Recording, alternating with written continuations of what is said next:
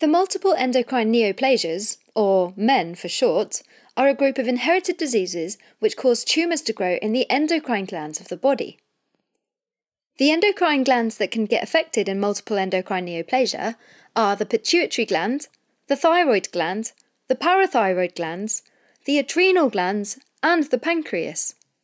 So, in multiple endocrine neoplasias, there are tumours that form in these glands, and that leads to overproduction of the hormones that they produce. So a logical way to do this will be to go through the glands that are affected and talk about what they do. The pituitary gland is a pea-sized gland found at the base of the brain, and that makes the hormones that control many of the other endocrine glands in the body. These hormones include thyroid-stimulating hormone, which acts on the thyroid to make thyroid hormone, adrenal corticotropic hormone that acts on the adrenal glands to make cortisol, follicle-stimulating hormone and luteinizing hormone, which acts on the ovaries and testes to make estrogen in women and testosterone in men. So it's the boss, right? It's like the king of the endocrine glands, telling them how much hormone to produce. Now, as if that wasn't enough, the pituitary also makes growth hormone, which makes you grow, funnily enough. It also makes prolactin, which stimulates milk production in women, oxytocin, which triggers milk release, antidiuretic hormone, which helps the kidneys to reabsorb water, and melanocyte-stimulating hormone, which helps the melanocytes to create more melanin, or pigment. Next on our list, we have the thyroid gland, which makes thyroid hormones, and they control metabolic rate. It also makes calcitonin, which is a hormone that decreases calcium levels. Within the thyroid gland are buried 4 parathyroid glands, and these make parathyroid hormone, which, quite on the contrary to calcitonin, actually increases calcium levels. So, moving down the body on our whistle-stop tour of the multiple endocrine neoplasias, we've got the adrenal glands, which sit just above each kidney and produce epinephrine and norepinephrine. These are the hormones that we're referring to when we talk about the fight-or-flight response, and they're involved in increasing cardiac output, dilating the pupils, and increasing blood flow to the muscles. You know, the kind of stuff you'd need if you were going to fight.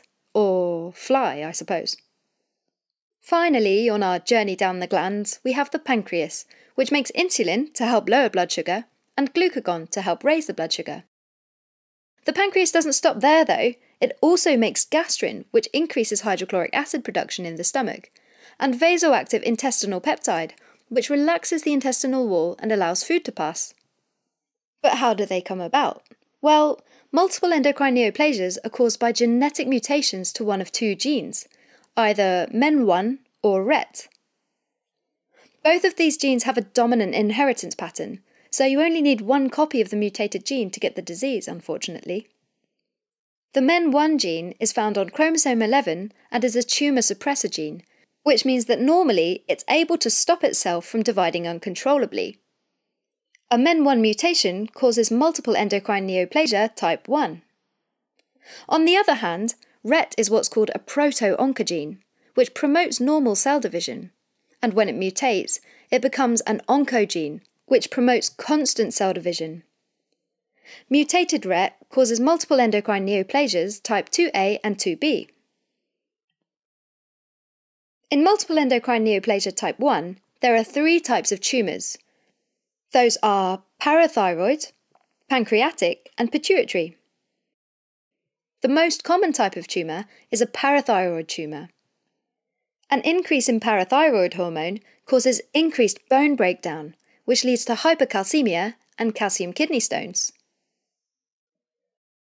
Pancreatic tumours can cause problems based on the type of hormones they produce.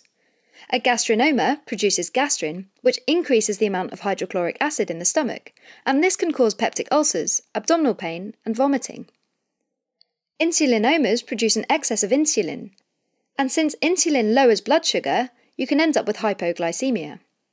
While a glucagonoma causes hyperglycemia because it promotes the breakdown of glycogen to release glucose. The pituitary gland develops non-cancerous tumours called adenomas, and these usually make an excess amount of at least one of the many hormones that are produced there. The most common is a prolactinoma, where there's excess prolactin, which causes galactorrhea, or milk production in women who aren't breastfeeding, and gynecomastia in men, which is breast tissue growth. Next, there can be excess growth hormone, which causes something called gigantism in children, which is where they grow really tall, or acromegaly in adults, where they have enlarged hands and feet, a large forehead, and a prominent jaw. A handy little way to remember the two most common hormones released by pituitary adenomas is the phrase, lots of milk leads to giant kids, where lots of milk refers to prolactin, and giant kids refers to growth hormone. In multiple endocrine neoplasia type 2A, the most common problem is thyroid medullary cancer, which develops in virtually everyone with the disease. This type of cancer forms from the C cells in the thyroid that produce calcitonin, and it can metastasize to other organs through the blood. The adrenal glands form tumours called pheochromocytomas, which make too much epinephrine and norepinephrine.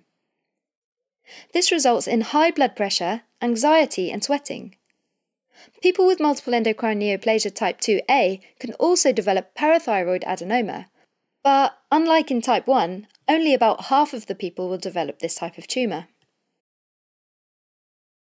Moving on to multiple endocrine neoplasia type 2B, the type of tumours are the same as 2A, thyroid medullary cancer and pheochromocytoma, but there is no parathyroid adenoma. Instead, they have multiple neuromas, which are tumours that come from the nerve tissue in the skin and the mouth.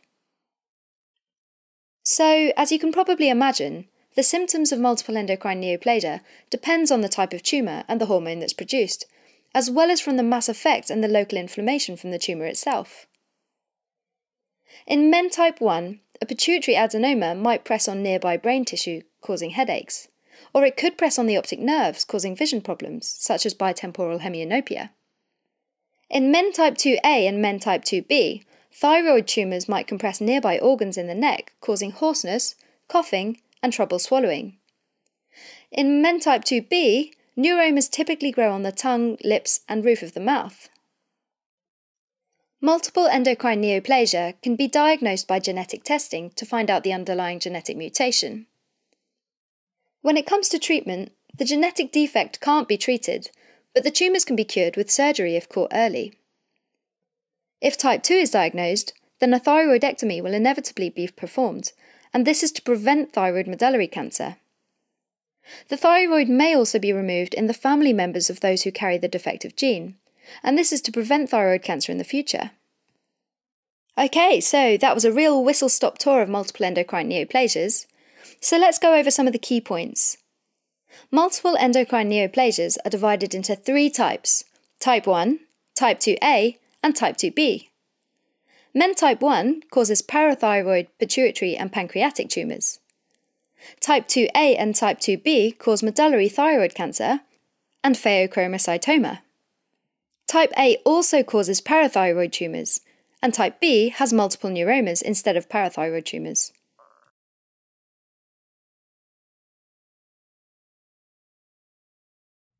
Helping current and future clinicians focus, learn, retain, and thrive.